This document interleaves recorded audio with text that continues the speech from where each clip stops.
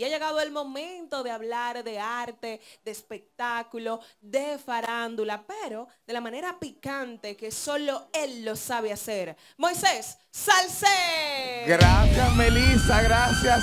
De inmediato hay mucha información y vamos a comenzar con la noticia que ayer acaparó la atención de todos.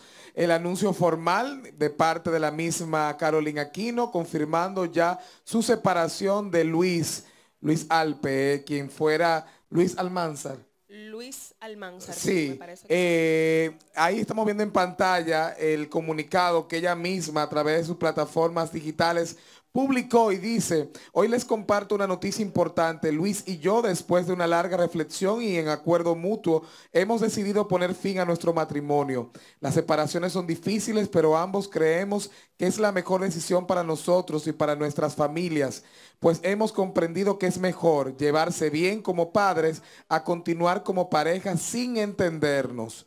Aunque ya no estemos juntos como pareja, siempre seremos los padres amorosos de nuestro hijo y nuestro compromiso con su bienestar y felicidad está por encima de cualquier otra cosa.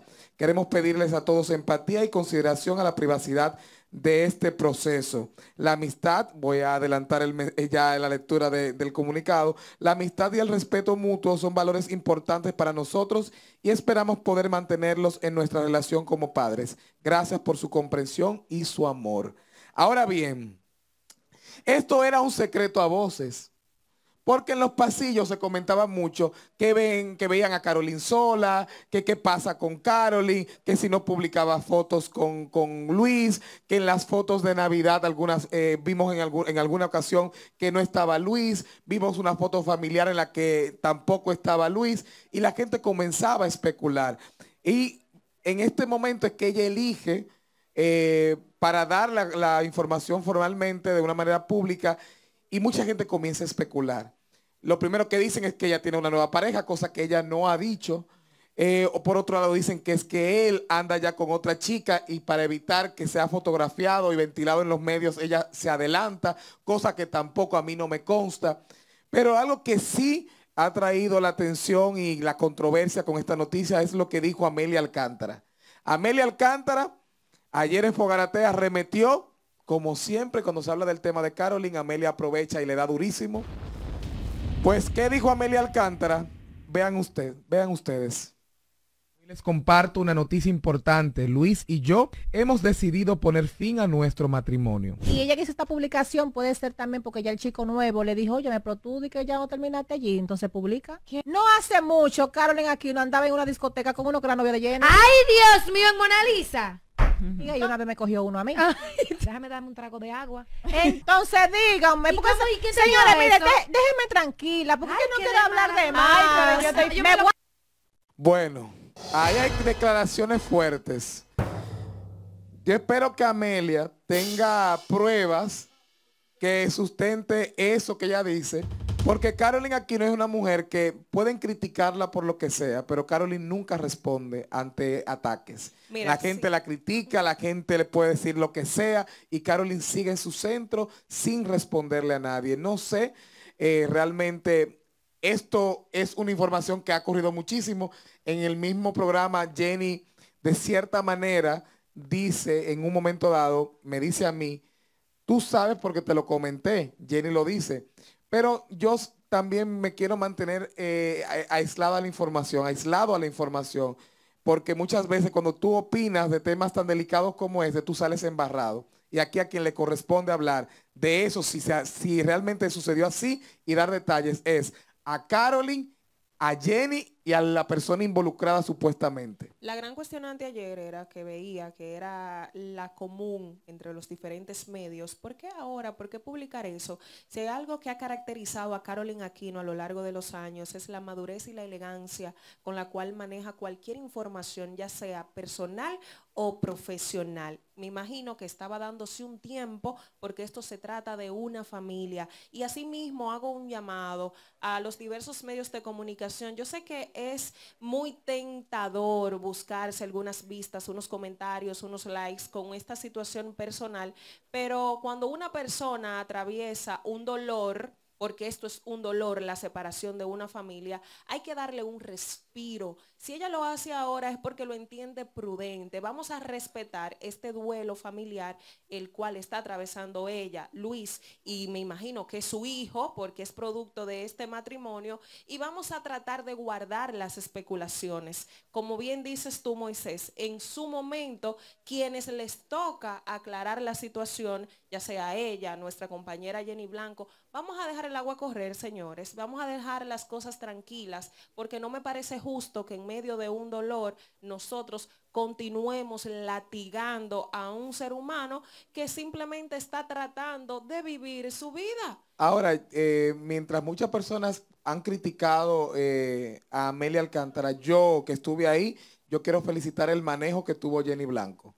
¿Por qué? Jenny es una dama. Porque le estaban atacando, tratando de que ella diera detalles, de que ella se metiera. Ella simplemente dijo, yo no voy a opinar. Ni va a opinar. Y eso habla bien de ella. Simplemente, cuando me cuestionaron a mí, ella dijo, yo te lo conté, pero no dio detalles. Es decir, si sucedió o no, esos detalles, guardárselo, habla bien de Jenny. Claro. Si realmente sucedió así, porque muchas veces ustedes las mujeres andan en lugares compartiendo con caballeros y muchas veces hay fotografías que se pueden malinterpretar. No, pero una fotografía no significa que exista una relación.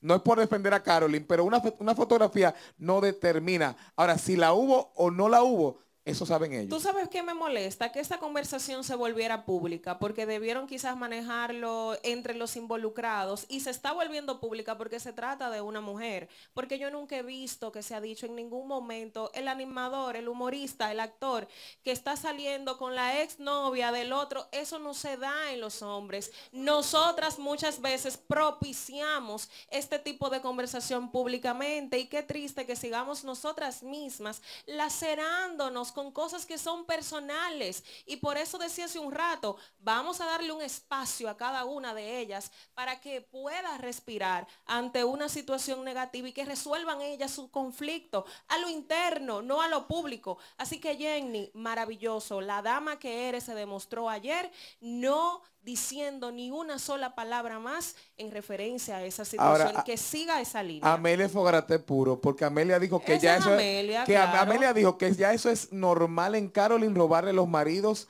a las amigas. Según Amelia. Bueno, vamos a pasar otra información. El Alfa. Ustedes saben que en el mundo urbano el aparataje, el vender que tú eres el maduro, que tú tienes carros costosos, apartamentos, mucho dinero, es lo que vende. Sí. Y eso es válido, válido en la cultura urbana. Pues raperos. Aquí el Alfa aclara el famoso carro que grabaron en Nueva York cuando dijeron, oh, cambió el carro el Alfa, eso es un carrazo, eso cuesta mucho dinero. Él aclara que se le adelantó a alguien, le compró el carro y él al parecer solamente pudo alquilarlo ese día. Vamos a escuchar lo que dijo el Alfa. Nosotros agarramos y grabamos un carro atrás, donde yo había dado de ese carro $2 millones. ¿Qué pasa? Yo no lo había pagado por completo, yo pagué el carro. A que ustedes no saben que vino un árabe y dio $1 millón por arriba. Por arriba. Y me quitó el carro. Porque vio la entrevista de Santiago. Vio la entrevista de Santiago, o sea, vio la entrevista de Santiago y agarró y fue él y se me adelantó y compró el carro, madre. ¿Sabes que me parece bien que él sea medio honesto? Digo medio honesto porque quizás la intención de comprarlo nunca estuvo, pero sí está aclarando en este momento que no lo compró porque se pudo haber quedado así y la gente creer que él lo tiene. Ahora, Melissa, fuera de todo, porque esto es parte del entretenimiento y nos da contenido, sí. A el Alfa hay que dársela. Sí, llenar claro. El Madison, pocos artistas dominicanos han logrado esa hazaña de claro. Llenarlo. Y óyeme, me cuentan personas que estuvieron ahí disfrutando del espectáculo, que había más personas de otras nacionalidades y no dominicanos. Óyeme, eso es trascendente porque había muchos americanos, gringos, anglosajones que ni entendían el dembow, pero sí les disfrutaban el ritmo y compraron sus tickets para estar ahí. De que esto sea válido, de tú mercadear tu carrera con este tipo de noticias, sí lo hacen también los raperos estadounidenses sí. Y por qué no también el Alfa hacerlo.